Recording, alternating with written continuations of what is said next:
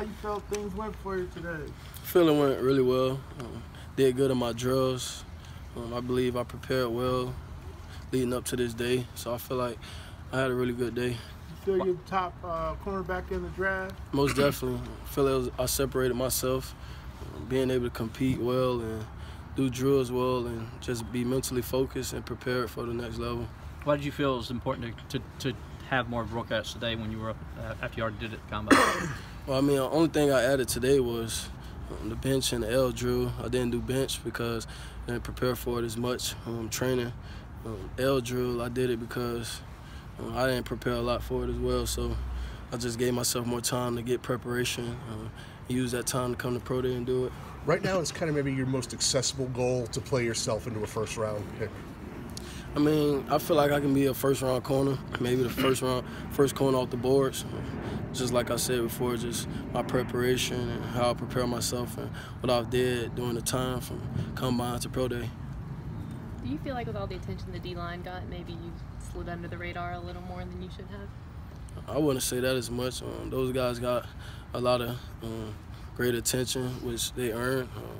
I just did what I was supposed to do and tried to be the best of me I can be. So I was not too much worried about that. Trayvon, what's this whole process been like? What are teams asking about you, and what are you telling them? It's been a great process.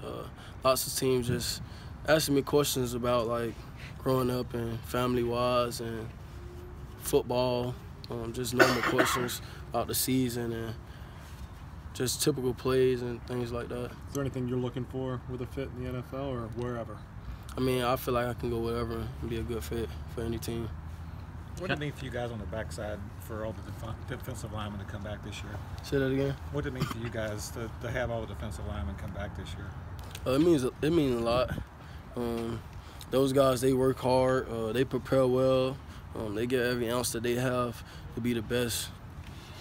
I'm kind of glad that this part of the whole process is over, and now you can just focus and talk about football and get ready for the draft. Yeah, right now you can talk to coaches and talk more ball and not have to be on the field.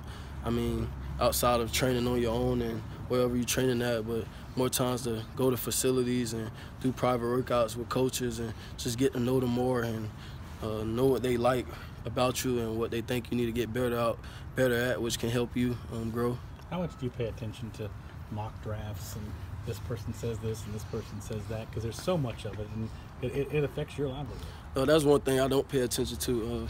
Most times it can tear you down. Some people let it get over their heads and made it hype them up, but at the end of the day, it comes down to the team and what they're like and what if you can fit their organization or whatnot. Mock drafts is just people just giving their opinion and how they feel and where they think you could fit at.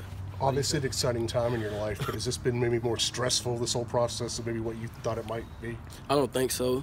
Being able to handle it well, having a cousin like Lamar, being able to talk to him and ask him about the process and just how it went for him worked out really well for me. At what point during your junior season did you think, yeah, I think I'll be ready to leave at the end of the year? Obviously, you were dominating on your side of the field, but at what point did you say, yeah, I think I'm going to make the move?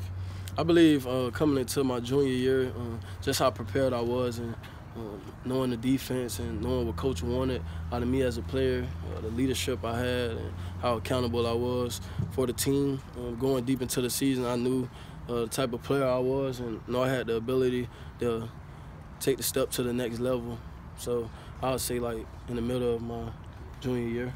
Why do you feel like you're the top corner in the draft? Just because I'm accountable, trustworthy, I'm a good teammate, good person, more than a ball player that take care of himself, but know I can go play wherever. Do you feel like winning the MVP of the title game gave you a huge boost going in this process, or was that kind of rather insignificant in the grand scheme? I mean, it may have helped me a lot, being able to go in that game and be the defensive MVP and make a lot of plays and separate myself during that game, which helped me.